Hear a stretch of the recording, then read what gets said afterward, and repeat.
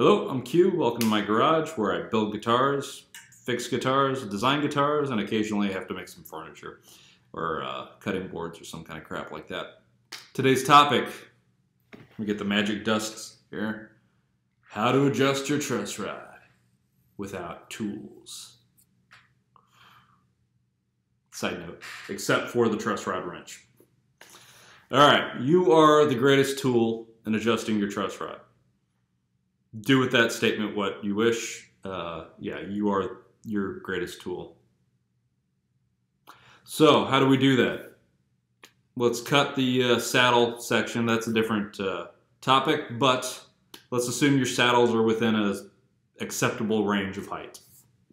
Your saddles are for action and playability. Your truss rod is not for action or playability. It is for clearance. You need this fret here, when you push your string onto it, for the string to clear this fret here. That's it. You either have too much neck relief or you have too little. You want to be right in between too much and too little. There's no other answer. Okay? It's not, oh, I like my neck to have a lot more relief because, no, all you're doing is decreasing your intonation and you're increasing your string tension, which is causing you to play harder.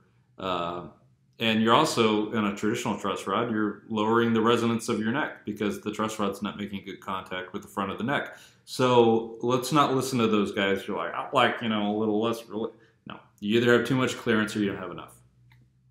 And you can do this with your ears. Again, your saddles are in an acceptable range. Play the first 4 frets. Listen for the chatter, okay? If you hear any chatter at all, or any fret buzz, just little noises that shouldn't be there or unacceptable while you're playing at a proper position, clean amp, a decent pick, you're not digging into the strings. You can make any string buzz by how hard you play it. So make sure that you're kind of not being too gentle, but not being too forceful, how you would normally play in a performance. Play it, listen, tighten it up.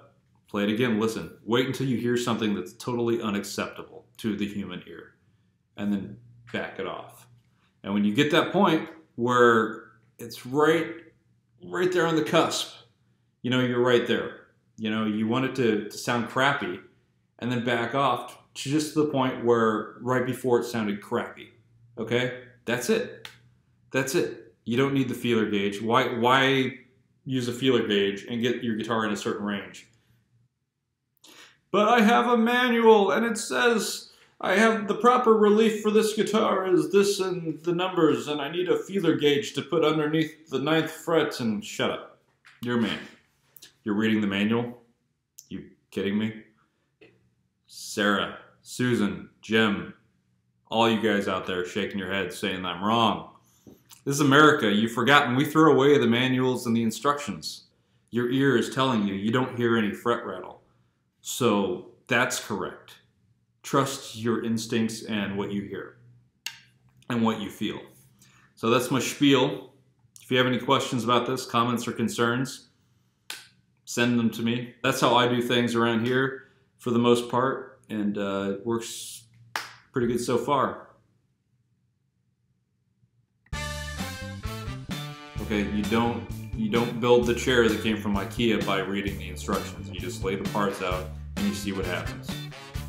That's how we do stuff. They didn't build the Empire State Building by blueprints. They just put a bunch of steel and brick in the middle of downtown New York and hired a bunch of guys off the bread lines. And then 3 months later we had a building. This is how things are done. By this one. It just needs to clear it just enough, okay? It's like the border wall in Mexico. Yeah, you just kind of want to straddle over. You want to climb up the wall, throw a leg over, and then climb down. You don't want to catapult yourself 20 feet over the wall and then worry about your parachute opening. Okay?